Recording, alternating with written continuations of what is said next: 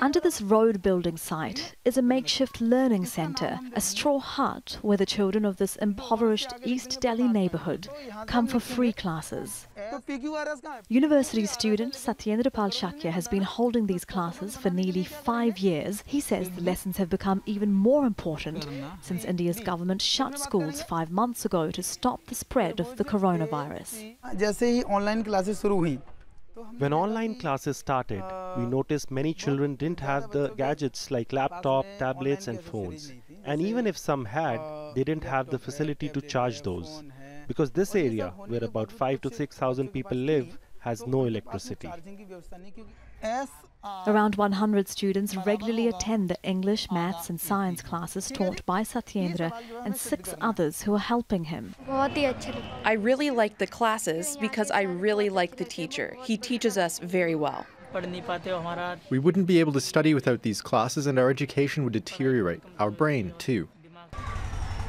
Satyendra and the students are from one of the many neighbourhoods in the capital where everyone lives in temporary shacks with little or no access to electricity. Some students have walked half an hour from other neighbourhoods to attend these classes, and that's because they are from some of the 92% of Indian homes which don't have internet connections and computers. Some states are doing better than others at bridging the digital divide. The southern state of Kerala has set up temporary classroom for students who can't watch the local government's pre-recorded classes online or on television. These online classes are very easy to understand, and if there's anything we don't understand, then teachers here help and guide us. We like it a lot. Classrooms are open throughout the state, even in remote tribal regions. But Kerala, which has always had one of the best education systems in the country, is an exception. Experts warn that millions of other Indian children are going to be left behind because of the lockdown. We are going to certainly create this digital divide much larger.